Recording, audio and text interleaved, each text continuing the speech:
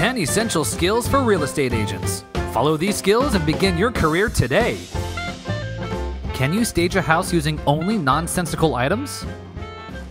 Hey, where do you want this jar of baseballs? Why don't you put it over by the bowl of dominoes? And what should I do with this basket of chopsticks? Put it by the jar of baseballs. Effective client research. And I knew I had to show you this house when I saw this room, and it reminded me of the show Mad Men. I love Mad Men! I know, Facebook friend. The ability to change your favorite athletic team to your client's favorite athletic team. Love Duke basketball. Go Blue Devils. Can't stand the Blue Devils. Love them Tar Heels. Oh, I agree. I hate college basketball. More of a hockey guy. Can you listen to ridiculous complaints that are intended to drive down listing price? This basement is too echoey. The sink is too wet. Not the highest quality porcelain. You didn't tell me this house was made of wood.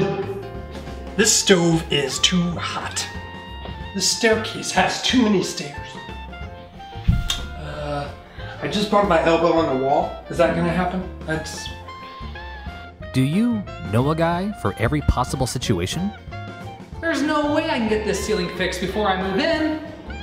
Don't worry about it, I know a guy. There's no way I'm getting approved for a loan. My credit score is 580. It's okay, I know a guy. Yeah, I just killed a whole bunch of guys and I have no idea what to do with the bodies. It'll be alright, I know a guy. Reusing effective sales techniques.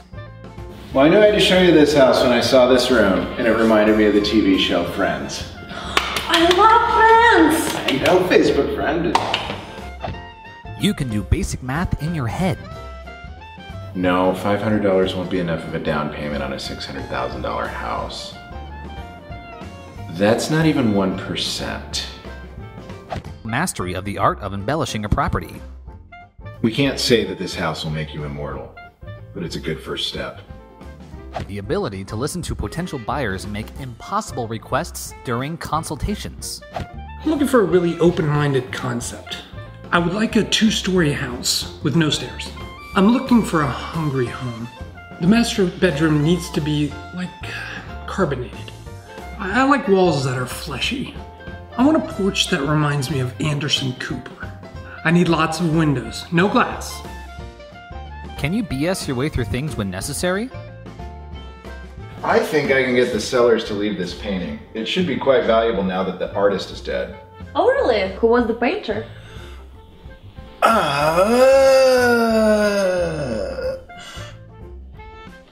It's a Crispy. I think he's related to the guy who founded Krispy Kreme. Rolling and action.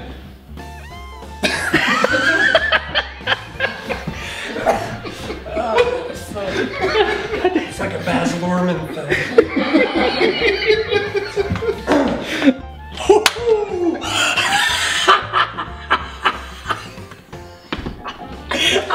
You didn't tell me you had a crispy.